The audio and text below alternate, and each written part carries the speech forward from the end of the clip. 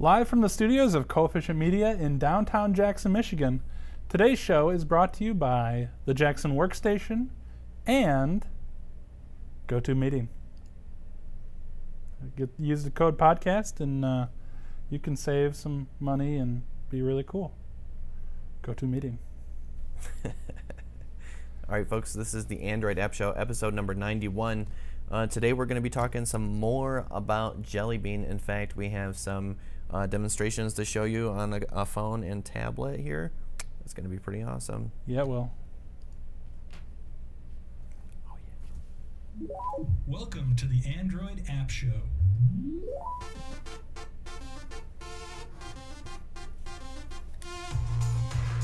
The future of the telephone business is bright and rich with promise for the millions of telephone users like yourselves, whose quick acceptance and ready use of each improvement in telephone service has helped make possible an endless chain of accomplishments. What will it be this time? Welcome to the show, everybody. This is the Android App Show. Yeah, I have to eat some greens because I've been eating so many jelly beans. Oh, On the sugar hide. that's weird, man. That's actually not real. I know it tastes. Just kidding, it's real. This whole show is real. It tastes like plastic and dust Mmm. and hurt. Yeah. So we're going to talk about a lot of stuff today. It's a little different. It's a little different show today. We're not going to be actually talking about individual apps. No, we're that are talking in the about the Google experience around the app. Yeah. Inspiration. We got a lot to talk about. We have some reviews. We mentioned it a little bit on the last show. We talked about some of the features, some of the butter stuff. Yeah, and Project Butter, speeding it up and everything. But we've got like a much more in-depth, I try to condense it and include all the good things you need to know in one show. Yeah. So before we get to it though, Oh yeah. let's talk about the people that are paying the bills today. That's GoToMeeting.com. Yep. GoToMeeting, of course, is a collaboration software where you can share a desktop, share your face with your customers, and HD create faces. a relationship with them that you just can't do over the phone. You can't do it with letters. I like holding the letter up to the light and making sure it was signed by a real person. But there's no doubt you're talking to a real person who you're talking to when you're working with your customers, working with your coworkers on GoToMeeting. And as awesome as it does cost money. But I'm here to tell you that it's worth it, and we're going to give you 30 days for free to try it out so you can convince yourself that it's worth it. Go to GoToMeeting.com, enter the code podcast. You can help out the show, and you can help yourself out because, believe me, once you get hooked on GoToMeeting, it's hard to go back to anything else. Yep. And not only that, they have an app for, you can use it on your computer. You can collaborate that way. You can use it on the iPad or your Android device. It's really pretty cool that you can kind of do that online collaboration anywhere that you are at. So go to the meeting, go to meeting.com, click on the Try It Now button, and enter the promo code podcast for 30 days for free. Give it a try. So let's get into our little review here today. We're going to be talking about JellyBean. Yeah, first I want to start on some of the features that phones and tablets have in common before I show you the differentiations and the specializations and everything. So the first thing... Well, actually, before we get into that, is JellyBean really is that a dessert? Or is that more of a sweet that's snack? interesting, right? It's kind of I don't know if it's I'm going to start calling this the Reagan of operating systems. Call it Android Reagan Smash. So yeah, I don't know, it's like a sweet, it's not even really a dessert. I don't know. But they've had other things that aren't necessarily desserts, right? Yeah, I mean, I really like honeycombs, but, it's not really, that was never on my radar before it was an operating system. Jake, you like honeycomb? Yes, You gotta do it! Cereal. This was before the show. Oh, yes. Yes. Come on, Jake. All right. Honeycomb. Honeycomb! All right. There it is. You There did we with go. your hands up last time. Oh, It was, wait. Jazz hands. All right. I'm done. That's it. I'm spent. Yeah? Yeah. Okay. Back to the show. See, Back we're to the show. gonna have to make that like a mascot or something of the Jackson Workstation here. That's A right. giant, get you a honeycomb thing to wear. I mean, I'll wear it first just so you can wear it too. I wouldn't make you do that. Like I could make you do it. I mean, honeycomb was a cereal. It doesn't have to be a dessert. pretty good JellyBean's a stuff. delicious snack that is sugary and That's true. Jams into your teeth. And Mm-hmm. You can have Maybe whatever they're you trying to want get the you know, the president to switch over to Android instead of using iPads in the way. I don't know. That's a reach. That's a bit of a reach. swag. So we have Reagan. a couple things to show. We wanted to show you a little bit of the interface first, like an actual hands-on video about Google explaining some of the features. So if we could pull that video up, Corey, our wonderful producer, the video guy back there. Corey is pulling up a little video. It's a YouTube video that Google made that explains Google Now, and it is their little way that they're doing their quick Instead searching of stuff. having to sift through and organize all the information you need throughout your day, all that information is ready at the exact moment you actually need it. Introducing Google Now. Now with Android, one simple swipe gives you the information that is relevant to you right now. As you leave your house, Google Now is smart enough to check current traffic conditions and has prepared an alternate route for your commute. Google Now is always one step ahead, so you can feel more confident as you navigate your day. When you're at a subway station, Google Now can tell you what trains are next, find you interesting local places to eat. Is there a good Japanese noodle bar nearby? And when you're in a restaurant, your phone already has the best dishes listed for you. Google Now automatically keeps you updated on your favorite sports teams in real time, just in case you were curious about that no-hitter. With the predictive power of Now, you get just what you need to know right when you need it. Now, if we can, we'll switch over here to the phone device, also known as a phone, and and pull up Google Now. So you can see it's kind of like a basic Google web page with search, with a little microphone there, and then it has these cards here that give you helpful information like upcoming appointments you have, weather. If I click show more cards, it'll come up with my commute to work, how long it's going to take me, what the traffic's like, which is pretty handy, and local businesses that you can check into on Google+.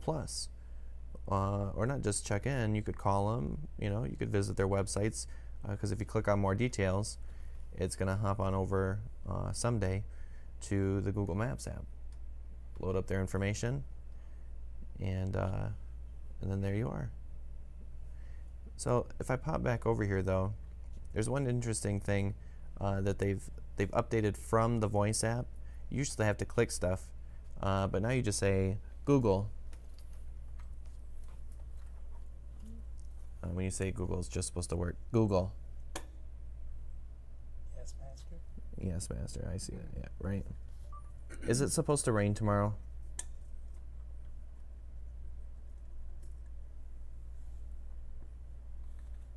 Doom, doom. Come on. It's freaking out on me. Will it rain tomorrow?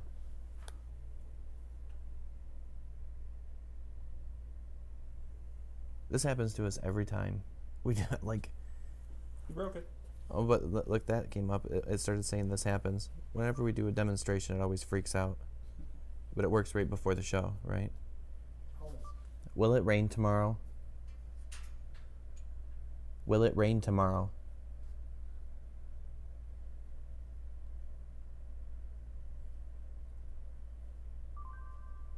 Here's the forecast for Jackson.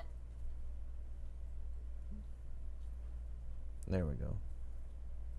Usually it says something else though here. I'm like OCD stuck on this because will it rain tomorrow? See, it's not translating that stuff into words. There it goes. No, rain is not expected tomorrow in Jackson. The forecast for tomorrow is 95 degrees and mostly sunny. See, that's what I'm talking about. That's the good stuff. That's that natural voice, you know, that sounds a lot better than Siri, and you're still getting a lot of the same performance and answers from it. But if you want to see some more examples, of course we have this link to this video that we just showed you, but we have another video that we can show right now that has over 40 different kinds of examples of things that you can use on Google Now. So we'll show you a couple of those. We'll show you parts of the video, but go ahead and click in the show notes if you want to see more. The time in Paris, France is 10:28 p.m. When is sunrise in Tokyo? 4:29 a.m. What time zone is Amsterdam in? Amsterdam is in the Central European Time. When was Canada Day? Canada Day was on Sunday, July 1st, 2012. When is Mother's Day in 2014? Mother's Day is on Sunday, May 11th, 2014. So yeah, that's pretty much anything that you can put into a Google box, and they give you that short little thing at the top that'll help you out, instead of having to go through all the results. And they've sprinkled in a few other things too. That's what Google now is as far as the voice searching function. Very powerful, very great, and I'm excited to see where it goes from here. The thing that I kind of want to relate this to as well, and I mean, tell me if I'm wrong, but this seems most useful for Google Glass, where you have this viewing interface where it tracks your eyes, and it seems to me like they're trying to work out this system that predicts what you want to know so that you can very easily access that information. And I think what we're seeing here is like the kernel of where Google Glass is going to end up taking us. This is the beginning, I think, of that sort of mobile interface that you can use without touches, and that weirdly anticipates what you want. That's the thing that gets me. I don't know. That could kind of be creepy, I think, after a while. So let's move on to the other big feature that we have here, the notification interface. There's been a huge expansion and change of notifications in Android. I haven't seen anything like this since you could swipe to dismiss single notifications in Ice Cream Sandwich. I mean, really, it's kind of come a long way. So this stuff kind of works with the new APIs that have been exposed to developers. Not everybody is going to have immediate access to these kind of changes because they're not, built into the apps yet. But if I pull down the bar here, this is a reminder that I received for an event that I made. Now, it has the information that you want, to know about it, when it is, where it is, and the description. But it also has a snooze feature and an email guest feature.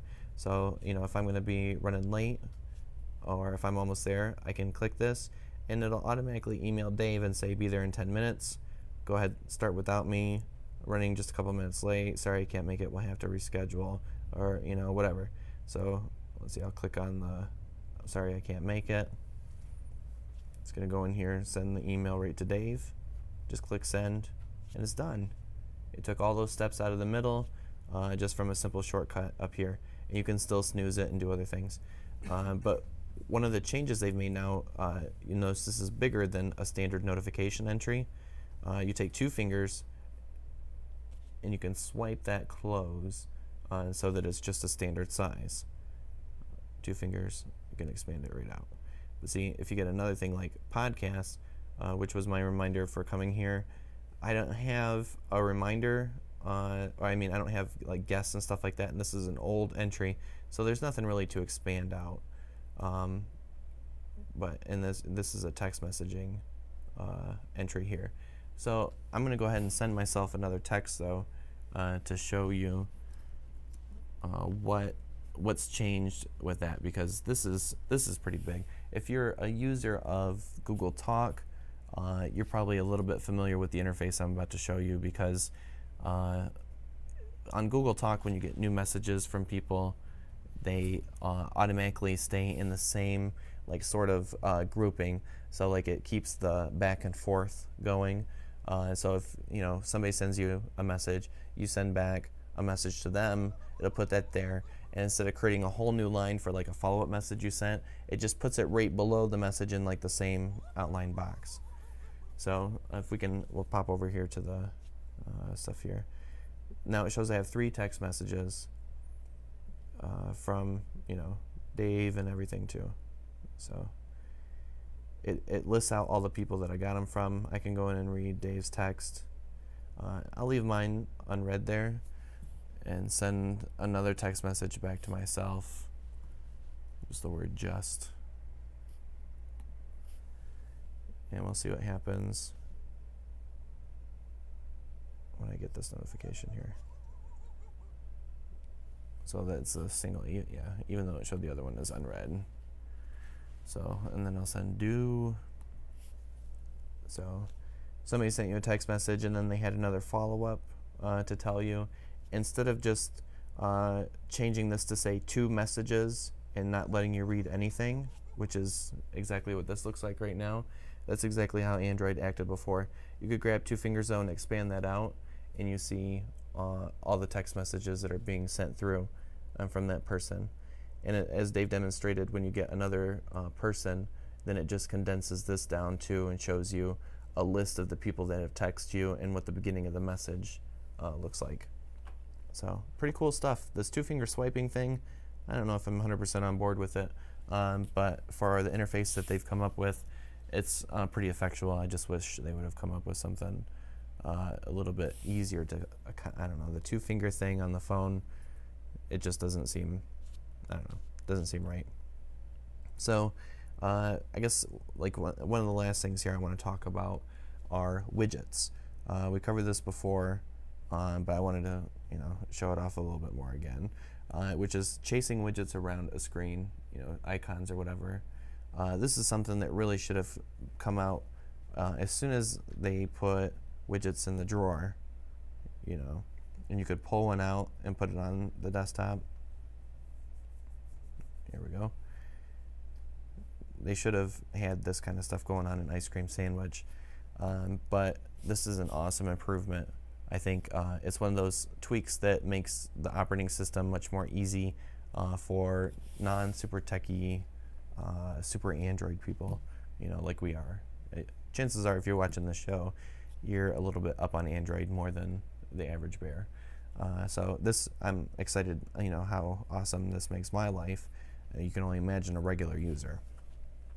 So essentially everything has stayed the same for phones and for tablets from Android 4.0 to 4.1. But Google has decided to assign these 7-inch tablets a sort of hybrid phone-tablet interface, excuse me, sorry, rather than a full tablet interface.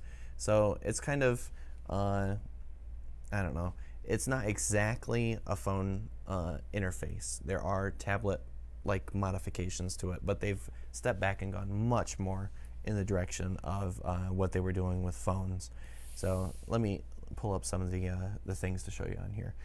So on the tablet, the notification shade stretches clear across the top. You get your time here with the battery and signal strength, and when you get notifications, they build up across the left, just like they do on the phone. You know, but obviously a much wider interface. It used to be they were down here in Ice Cream Sandwich and in Honeycomb, and then these buttons down here on the bottom are centered, and instead of being over here on the left side. I don't like that in this landscape mode. I feel like that's just, it's too far to reach for a home button, especially when the notification shade's over here on the left. So they've done like a similar dimming thing when you pull it down, but it doesn't, you notice it doesn't fill up the whole screen. So somebody has thought about that why center that, you know what I mean, when this is in landscape mode, it doesn't make any sense. We should put it over off to one side. So I'm kind of upset with them on that front. Let me switch over to this Apex launcher. The built-in launcher doesn't work in Portrait right now in this hacked version, which this is, by the way, a hacked version. In Portrait, though, they put the shade right down the middle. You can see all my finger stuff or whatever. So this is a lot more like a phone, but on the phone, it fills up the entire screen. There's no gaps from edge to edge. On the tablet, they put gaps in on the sides. Looks kind of like the iOS shade, right? Yeah. So it looks like on an iPad where they just got it floating there in the middle or whatever. It's kind of ridiculous, I think. If you're doing it like this, just fill it up, but whatever. But this is great.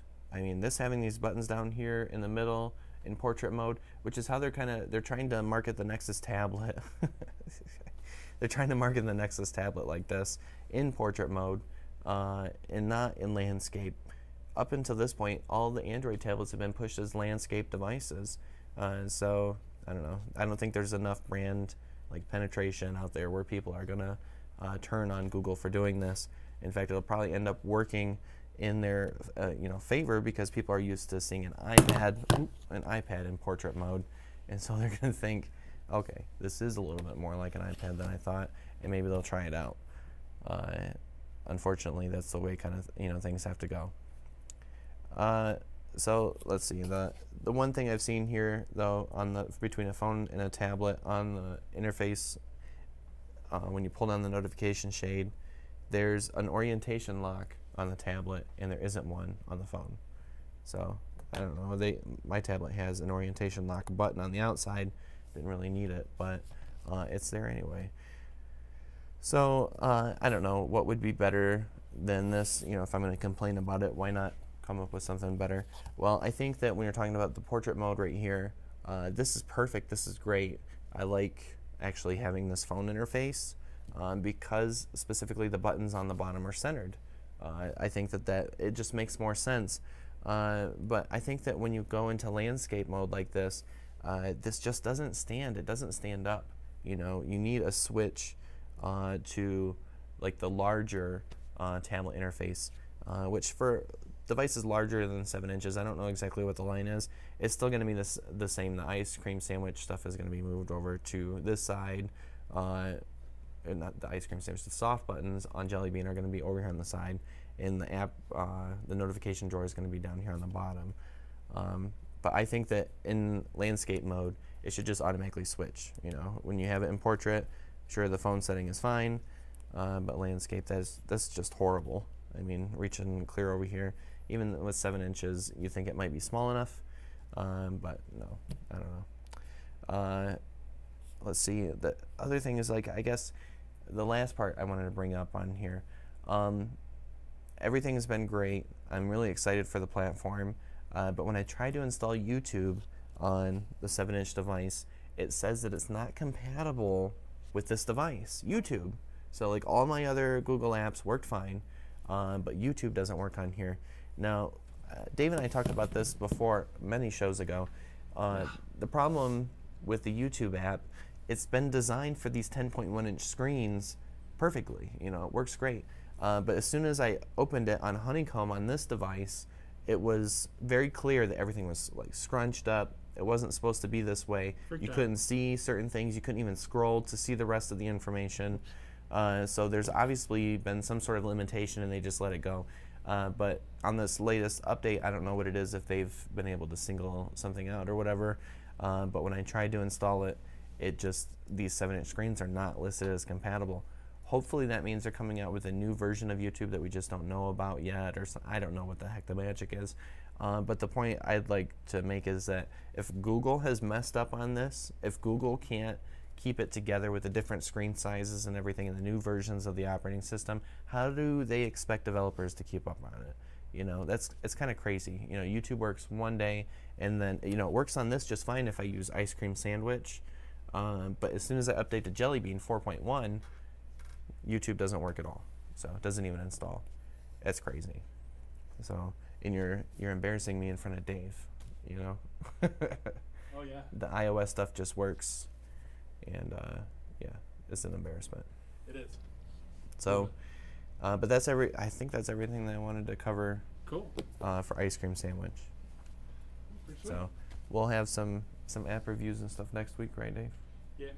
And I don't know, we can give a little bit of the rundown, right? If you want some more of these shows, or you want to find out more information about us and the things we do on here, go to theandroidappshow.com. Also, don't forget to click on the download our app button. That's right, Yep. There's Dave. Click on the download our app button, because we have an Android app now that works on phones, tablets, Google TV. You can watch all this content. You can read all the show notes. You can click on all the links. You can install stuff directly on your device that that you're using to watch the show. Then you can click on the link to install the app that you just saw. It's amazing, people. But beyond that, we have Facebook, Yeah. We have Twitters. Let us know if you like this new or the new app display setup thing here we're trying out. We're trying a little bit of a different approach. Don't know if it works yet. I don't know. I think it's pretty cool. I think we need more cameras. I know we need to place cameras in weird spots like this just so that we can impromptu change I love camera the shot 5. though. Well, we're gonna need more inputs. Yeah. More cameras. Yeah. We'll just Maybe do it's we'll do crazy camera setups for different shows. Mm-hmm. Just mix it up. Floating camera. Or get him to produce and then somehow get a long cable to work and then I'll handhold. Yeah. Yeah. There's no hand holding here, man. We're all grown ups. No hand holding. Not your girlfriend. I don't know if the mic doesn't the mic catch that. Oh yeah. Good. That mic's awesome.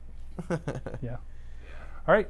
So thanks everybody for watching the show, and we'll be back next week. There I am. I'm little. Look at how little I am. Yeah. It's a habit. We'll see you guys later. Florensis, right? And there's even a fade to black button that says BLK.